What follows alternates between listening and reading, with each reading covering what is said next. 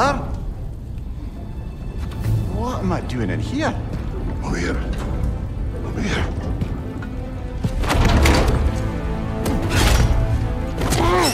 What's that? No. No! Get me out of here! Brother! What is this? Help me! I'm trying! Brother! Please! Please!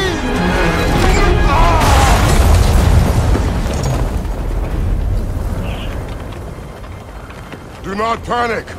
We will simply return to the gate. I don't think so! I think you've broken how Valhalla works!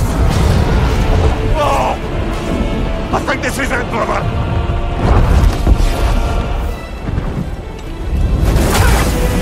Let's get you out of here! Sigrun! Mom! You're burning! I'm not supposed to be here! Valkyrie battle!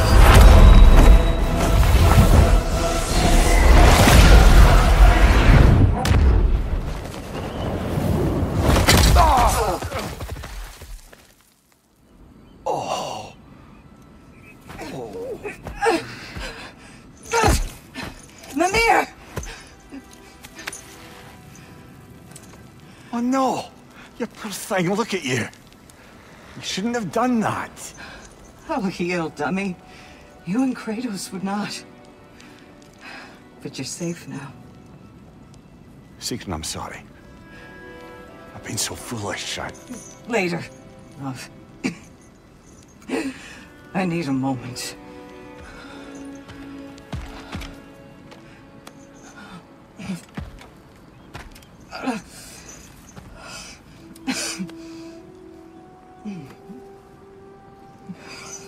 We are forever in your debt. As I will be forever in yours.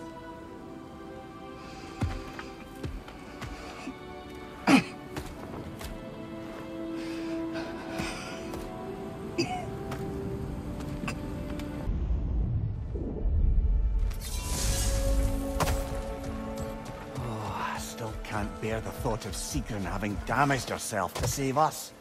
Or having damaged her connection to Valhalla, which she'd doubtless say was worse. Will there be consequences beyond her injuries? I don't suppose I can be sure of that either way. But I'm certainly going to begin worrying about it now. Thank you kindly. Do you yet wish to speak about Sigrun?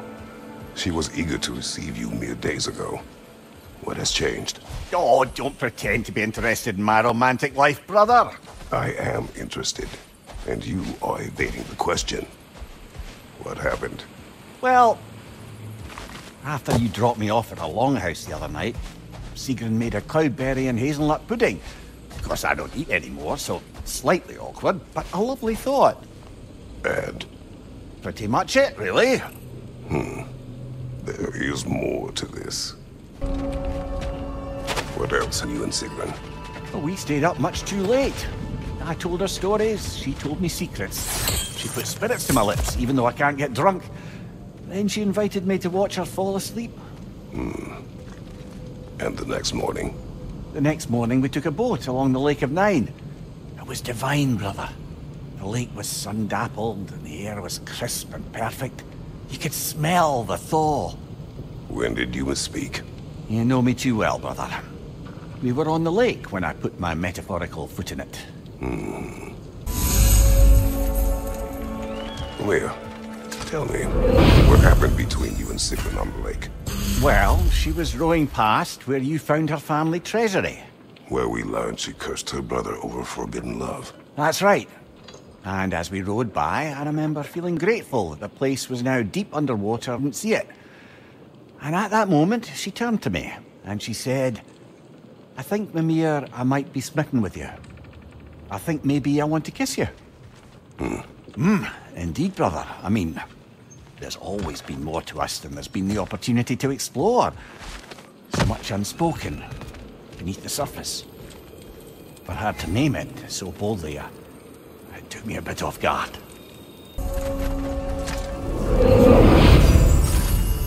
You and Sigrun. I am still waiting for the part where you spoke. In my defense, I only told her the truth as it struck me in the moment.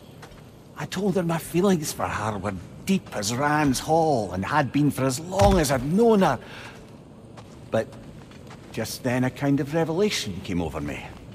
A sudden cold clarity that it was vanity to imagine that I, as I am, could be enough for her as she is. So I heard myself tell her that I didn't think I could give her what she needed. Now, I am mad at you. Pile on, brother. I deserve it. So, you told Sigrun you could not give her what she needed. You spoke out of cowardice. Aye, obviously. But as bets for terror go, can you imagine knowing all along you're not enough for someone? And then living out their slow realization of that truth?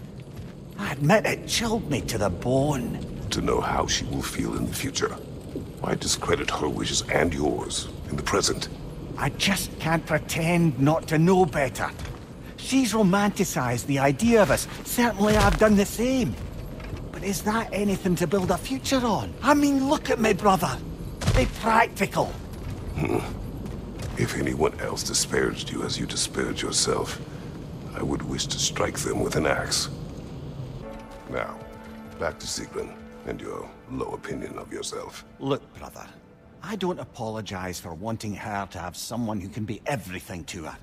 She deserves the best. Then why should she not deserve the smartest man alive? Sometimes I think you've come too far, brother. Did I overstep? No, Kratos. I appreciate your point. And to be fair, if I was so right, then why am I so angry at myself?